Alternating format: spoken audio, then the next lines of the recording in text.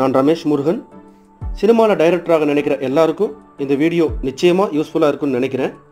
Let's start. Film budget format. ஒரு cinema எடுக்கணும்னா எப்படி பட்ஜெட் போடுறது அப்படிங்கிறது தான் இந்த வீடியோவில் பார்க்க போகிறோம்.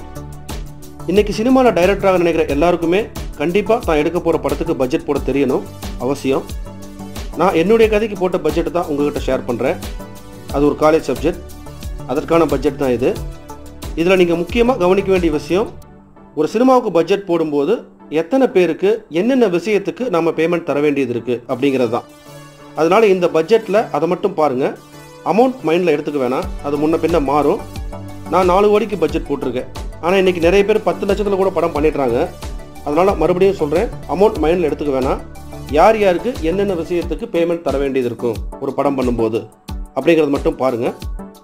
ஓகே, ஒரு படத்துக்கு பட்ஜெட் போடுறத நாம் 7 பார்ட்டாக பிரிச்சுக்கலாம். 7 இம்பார்ட்டன்ட் பார்ட்ஸ். அதில் ஒவ்வொன்றா பார்க்கலாம்.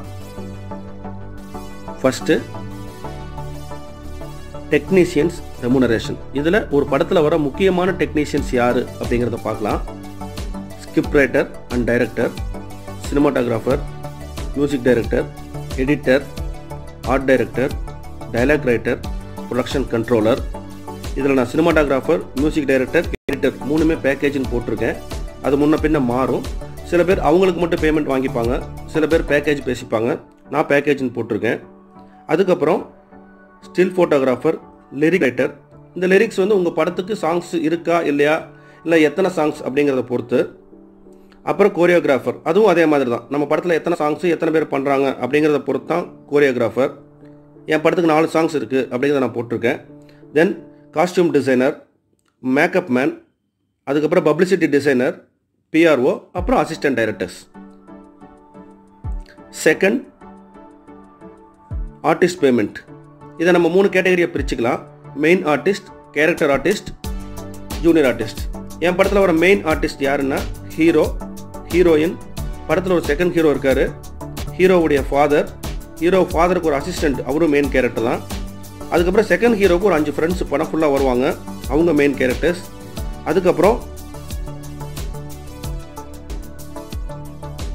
ஹீரோயின் மதர், ஹீரோயின் சிஸ்டர், அப்புறம் மொத்த படத்துக்கான கேரக்டர் ஆர்டிஸ்ட். அது எல்லாமே எஸ்டாப்ளிஷ் ஆர்டிஸ்ட், நோன் ஆர்டிஸ்ட்.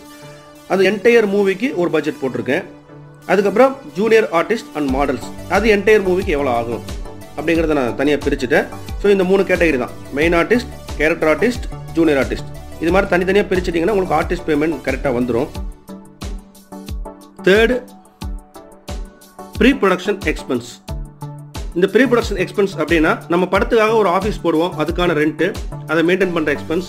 தென் EB bill, office boy, phone bill. இது மாதிரி நம்ம படத்துக்கு வாங்குகிற stationary expense, like script, print out, மற்ற விஷயங்கள், ஜெராக்ஸு. என்டையர் மூவிக்கு ஒரு சூட் கேஸ் வாங்கிப்பாங்க அசிஸ்டன்ட் டைரக்டர்ஸ், அதுக்கான payment. Then direction and manager team ஒரு பட ஷூட்டிங் போகிற வரைக்கும் டெய்லி வருவாங்க, அவங்களுக்கான பேட்டா, அவங்களுக்கான ஃபுட் எக்ஸ்பென்ஸ். இதெல்லாம் pre production expense. Fourth, production expense. இந்த ப்ரொடக்ஷன் எக்ஸ்பென்ஸில் என்னெல்லாம் வரும்னா, நம்ம படத்துன்னு சொல்லி ஒரு ஹார்ட் டிஸ்க் வாங்குவோம், அதுக்கான payment. Then unit and camera higher charges.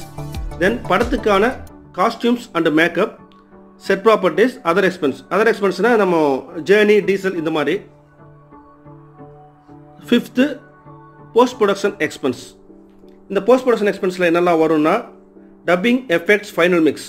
இந்த 3மே நான் பேக்கேஜ்னு போட்டிருக்கேன். தென் டிடிஎஸ் மிக்சிங், கிராஃபிக்ஸ் ஒர்க். நம்ம என்டையர் படத்துக்கு கிராஃபிக்ஸ் ஒர்க்கு, டிஐக்கு என்ன பேமெண்ட் வரும் அப்படிங்கிறது, டிடிஎஸ் ராயல்ட்டி, சென்சார் ஸ்கிரிப்ட். இன்றைக்கி சப்டைட்டில் பண்ணணும் ஒரு படத்துக்கு கம்பல்சரி, அதுக்கான பேமெண்ட்டு. தென் ஃபர்ஸ்ட் காப்பி. இதெல்லாம் போஸ்ட் ப்ரொடக்ஷன் எக்ஸ்பென்ஸில் வரும். Sixth, other expense. இந்த அதர் எக்ஸ்பென்ஸில் என்னெல்லாம் வரும்னா, ஸ்டில் ஷூட் பண்ணுவோம் நம்ம. ஆக்சுவலாக அது பண்ணுறதா இருந்துச்சுன்னா அதுக்கு ஒரு பட்ஜெட் நம்ம ஸ்பெண்ட் பண்ணணும். தென் லொக்கேஷன் பார்க்க போகிறதுக்கான செலவு என்ன, லொக்கேஷன் ஹண்ட், ஸ்பெஷல் எக்யூப்மெண்ட்ஸ் நம்ம படத்தில் எத்தனை நாள் தேவைப்படுது, லைக் ட்ரான் வேணும், வேறு டிஃப்ரெண்ட் லென்ஸ் வேணும், அதுக்கப்புறம் ஸ்டெடிகாம் வேணும், இது மாதிரி ரெயின் எஃபெக்ட், இந்த மாதிரி விஷயங்கள் வந்துச்சுன்னா எத்தனை நாள் தேவைப்படுதோ அதுக்கான ஒரு பட்ஜெட்டு. Fourth, stunt. நம்ம படத்தில் எத்தனை ஆக்ஷன் சீக்வன்ஸ் இருக்கோ அவங்க மாஸ்டரோட அசிஸ்டன்ஸோடைய பேட்டா, அதே மாதிரி டான்ஸ் மாஸ்டரோடைய அசிஸ்டன்ஸ் பேட்டா. அதுக்கப்புறம் கேமரா மெட்டீரியல்ஸோடைய பர்ச்சேஸ். இதுக்கான பட்ஜெட் தான் ஜென்ரலாக அதர் எக்ஸ்பென்ஸ் அப்படின்னு சொல்லி நான் பிரித்து போட்டிருக்கேன்.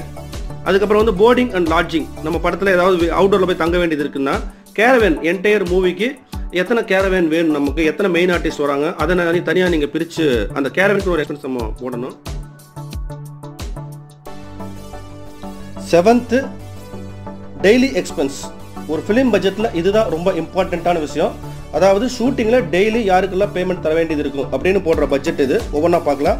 First director with assistant directors அவங்களுக்கான ஒரு பேட்டா, தென் மேனேஜர் டிபார்ட்மெண்ட், அதுக்கப்புறம் கேமரா அசிஸ்டன்ஸ் ஒரு 4 பேர் நான் போட்டிருக்கேன், ப்ளஸ் டிஐடினா நம்ம ஃபுட்டேஜை டெய்லி ட்ரான்ஸ்ஃபர் பண்ணுறதுக்காக ஒருத்தர் வருவார், அவருக்கான பேமெண்ட்டு. தென் காஸ்டியூமர்ஸ் 2 பேர், லைட்மேன் அண்ட் கிரேன் 12 பேர் போட்டிருக்கேன். இது அப்ராக்சிமேட்டாக எனக்கு தேவைப்படும் டெய்லி அப்படின்னு போட்டிருக்கேன். தென் செட் அசிஸ்டன்ஸ் இதுவும் 2 பேர் டெய்லி வேணும். இது நம்ம சீன்ஸ் பொறுத்து முன்ன பின்ன மாறும். அதுக்கப்புறம் பார்த்தா electrician, operator and driver, then production assistance, then மகளிர்னா daily இந்த பாத்திரமெல்லாம் கழுவுறதுக்காக வருவாங்க, அவங்க 2 பேர், ப்ளஸ் டிரைவர்ஸ் நம்ம டெய்லியுமே டிரான்ஸ்போர்ட்டேஷனுக்காக வர டிரைவர்ஸ் ஒரு 6 பேர் போட்டிருக்கேன். Location higher and police permission இது ரொம்ப இம்பார்ட்டன்ட். ஆக்சுவலாக நான் 50,000 ஏன் போட்டிருக்கேன்னா இது ஆவரேஜாக எனக்கு தேவைப்படும். ஒரு சில நாட்கள் பார்த்தீங்கன்னா நமக்கு 5,000 ஆகும், ஒரு சில நாட்கள் 2 lakhs வரைக்கும் போகும். ஸோ ஆவரேஜாகவே எனக்கு லொக்கேஷனுக்கு ஒரு பேமெண்ட்டு தேவை அப்படின்னு சொல்லி ஆவரேஜ் பேமெண்ட் நான் போட்டிருக்கேன் 50ங்கிறது. இதில் பார்த்தீங்கன்னா சப்போஸ் அவுட்டோர் பண்ணும்போது நம்ம போலீஸ் பர்மிஷன்லாம் வாங்க வேண்டியது இருக்கும். ஸோ அதுக்கான பேமெண்ட்டு இது எல்லாமே அப்ராக்சிமேட். ஆக்சுவலாக டோட்டலாகவுமே வந்து இந்த காஸ்டியூமர்ஸுங்கிறது 2 பேருங்கிறது 4 பேர் தேவைப்படலாம், லைட்மேன் 12ங்கிறது 20 பேர் தேவைப்படலாம், சில நாட்கள் 6 பேரோடு தேவைப்படலாம். செட் அசிஸ்டன்ஸ் அதே மாதிரி தான். நமக்கு 2 பேருங்கிறது ஒரு பெரிய சீக்வன்ஸ் பண்ணுறோம் அப்படிங்கிறபோது 2 பேர் பத்தாது, அதுக்கு தகுந்த மாதிரி வருவாங்க. ஸோ எல்லாமே அப்ராக்சிமேட்டாக நான் போட்ட பட்ஜெட் இது. இது மினிமம் இந்த க்ரூ எனக்கு வேணும் அப்படின்னு போட்டிருக்கேன். இதுக்கப்புறம் பார்த்தீங்கன்னா ஃபுட் எக்ஸ்பென்சஸ் ரெகுலராகவே ஒரு 100 பேர் இருப்பாங்க அப்படின்னு சொல்லி போட்டிருக்கேன். அதுக்கப்புறம் பார்த்தீங்கன்னா ஸ்டோர் பில்ங்கிறது ஒன்று. அடுத்தது ஆர்டிஸ்ட் ஃபுட் எக்ஸ்பென்ஸ். நம்ம ஜென்ரலாக வர குரூக்கான ஒரு ஃபுட் எக்ஸ்பென்ஸு, ஆர்டிஸ்ட்டுக்கான ஃபுட் எக்ஸ்பென்ஸ்னு சொல்லி எக்ஸ்ட்ரா தனியாக ஒன்று போட்டிருக்கோம். இதுக்கடுத்தது பார்த்தீங்கன்னா வெஹிக்கிள். இதில் வந்து நம்ம ஷூட்டிங் ஸ்பாட்டில் ரெகுலராகவே டெக்னீஷியன்ஸை ட்ராப் பண்ணுறது, பிக்கப் பண்ணுறதுன்னு சொல்லி ஒரு ஜென்ரலாக ஒரு வெஹிக்கிள்ஸ் தேவைப்படும். சீனுக்கான வெஹிக்கிள் வேறு, அது ப்ராப்பர்ட்டிஸில் வரும். இந்த வெஹிக்கிள் பார்த்தீங்கன்னா ஒரு 6 நம்பர் நான் போட்டிருக்கேன். அதுக்கப்புறம் டீசல் ஃபார் யூனிட்டு, டீசல் வந்து இதுக்கு போடுறது கம்பெனி காருக்கான போடுற diesel. Art department purchase, art department நம்ம முன்னாடியே பட்ஜெட் கொடுத்துருப்போம். இது வந்து என்னென்னா ரெகுலராக ஏதோ அன்னன்னைக்கு ஏதோ சின்ன சின்ன பொருட்கள் தேவைப்படும், அதுக்காக ஆவரேஜான ஒரு பட்ஜெட் போடுறது. ஆர்ட் அசிஸ்டன்ஸுடைய பேட்டா. அதுக்கப்புறம் பார்த்தீங்கன்னா miscellaneous expense, makeup department purchase like blood அது மாதிரி தான் வாங்குறமான்ட்டு. தென் junior artist and agent batta, photo blood and பேட்டா. இதுதான் வந்து டெய்லி எக்ஸ்பென்ஸில் வர்ற விஷயங்கள். இது நான் ரஃபாக ஒரு எக்ஸாம்பிளுக்காக ஒன்று கொடுத்துருக்கேன், ஜஸ்ட்டு பாருங்கள். ஒரு ஷூட்டில் போட்ட டெய்லி பட்ஜெட் இது.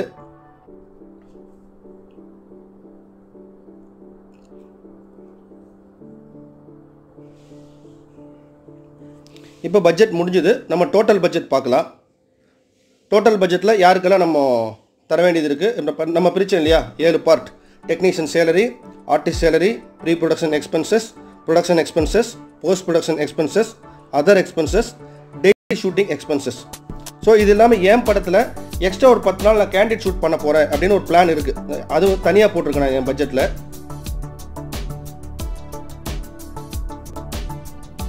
ஸோ ஒரு பட்ஜெட்டில் இதுதான் ரொம்ப இம்பார்ட்டன்ட். அந்த கேண்டிட் ஷூட் தனியாக போட்டிருக்கேன், அது ஒரு பேமெண்ட்டு. இப்போ பார்த்தீங்கன்னா மொத்தம் டோட்டல் 4 crores and 6 lakhs அப்படிங்கிறது என் படத்தினுடைய budget without director and hero payment. இதுதான் என்னுடைய பட்ஜெட்டுடைய ஃபார்மேட்டு. ஒரு பர்ஃபெக்ட் பட்ஜெட் போடுறது அப்படிங்கிறதுல சில வழிகள் இருக்குது, அது என்னென்னு பார்க்கலாம். ஒரு சினிமா எடுக்கணும்னு நினச்சிட்டு ஒரு பட்ஜெட் ப்ரிப்பேர் பண்ணிவிட்டு அதை நம்ம எக்ஸிக்யூட் பண்ணும்போது பார்த்தீங்கன்னா ப்ரீ ப்ரொடக்ஷன் நம்ம கண்ட்ரோலில் இருக்கும், போஸ்ட் ப்ரொடக்ஷன் நம்ம கண்ட்ரோலில் இருக்கும். தட் மீன்ஸ் இந்த ரெண்டுமே நம்ம என்ன பட்ஜெட் போட்டோமோ அதே பட்ஜெட்டில் பண்ணிட முடியும். ஆனால் ப்ரொடக்ஷன் ஸ்டேஜை பண்ண முடியாது, நிறைய டிஃப்ரென்ஸ் வரும் பிகாஸ் சூழ்நிலை. அதை தவிர்க்கிற சில வழிகள் சொல்கிறேன். ப்ரொடக்ஷன் ஸ்டேஜில் பட்ஜெட் போடும்போது மொத்தமாக போடாதீங்க, தனித்தனியாக போட்டிங்கன்னா உங்களுக்கு ரொம்ப யூஸ்ஃபுல்லாக இருக்கும். அதாவது நான் இப்போ சொன்னேன் இல்லையா, டெய்லி ஷீட் அதை எடுத்துக்கோங்க. உங்கள் படம் 40 நாள் ஷூட்டிங் அப்படின்னு பிளான் பண்ணுறீங்கன்னா 40 சீட் பிரிண்ட் அவுட் எடுத்துக்கோங்க. டே பை டே ஃபில் பண்ணுங்கள். டே பை டே பட்ஜெட் போட்டிங்கன்னா உங்களுக்கு ரொம்ப யூஸ்ஃபுல்லாக இருக்கும்.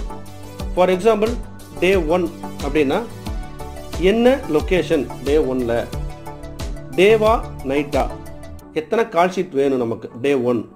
அதுக்கப்புறம் டே 1ல் ஆர்டிஸ்ட் எல்லாம் யார், டே 1 எத்தனை ஜூனியர் ஆர்டிஸ்ட், எத்தனை மாடல்ஸ், எத்தனை கேரக்டர் ஆர்டிஸ்ட், இதை பிரிச்சுக்கோங்க. அதற்கப்புறம் என்ன காஸ்டியூம்ஸ், டே ஒன்ல என்னெல்லாம் காஸ்டியூம்ஸ் தேவைப்படுது, என்னெல்லாம் செட் ப்ராப்பர்ட்டிஸ் தேவைப்படுது, என்னெல்லாம் வெஹிக்கிள்ஸ் தேவைப்படுது நமக்கு. அதுக்கப்புறம் ஸ்பெஷல் எக்யூப்மெண்ட்ஸ் லைக் ட்ரான் வேணும், ரெயின் எஃபெக்ட் வேணும், அது மாதிரி சொல்கிறேன். அது மாதிரி இருந்துச்சுன்னா அதையும் பிரிச்சுக்கோங்க. ஸோ டே ஒன்ல இப்படி பிரித்து ஸ்பெஷல் மேக்கப் ஏதாவது இருக்கா, மேக்கப் ஐட்டம்ஸ் என்னெல்லாம் வேணும், இது மாதிரி கம்ப்ளீட்டாக டே ஒன்ல என்ன தேவை அப்படிங்கிறது உங்களுடைய ஷெட்யூலில் தெரிஞ்சிடும். அதை வச்சுக்கிட்டு டே 1, டே 2, டே 3 அப்படி 40 நாள் போட்டிங்கன்னா உங்களுக்கு பர்ஃபெக்டாக ஒரு பட்ஜெட் கிடைக்கும். அது ரொம்ப யூஸ்ஃபுல்லாக இருக்கும் உங்களுக்கு. ஏன் சொல்கிறேன்னா, சில நாட்கள் பார்த்தீங்கன்னா நம்ம ஒரு நாள் 3 லட்சம் ரூபா பிளான் பண்ணுவோம், ஒரு சில நாட்கள் வெறும் 50,000 ஷூட்டிங் முடிஞ்சிடும். அதனால சொல்கிறேன், எப்பவுமே பட்ஜெட் ப்ரிப்பேர் பண்ணும்போது டே பை டேன்னு ப்ரிப்பேர் பண்ணிங்கன்னா உங்களுக்கு அதே உங்களுடைய ஷூட் போகும்போது நீங்கள் போட்ட பட்ஜெட்டில் அந்த ஷூட்டிங்கை முடிக்கிறதுக்கு அது ரொம்ப யூஸ்ஃபுல்லாக இருக்குது. ஸோ பட்ஜெட் டெய்லி ஷீட் வச்சு ஃபாலோ பண்ணுங்கள். ஓகே, இந்த வீடியோ உங்களுக்கு ரொம்ப யூஸ்ஃபுல்லாக இருக்குன்னு நினைக்கிறேன். நம்ம அடுத்த வீடியோவில் சந்திக்கலாம். தேங்க்யூ.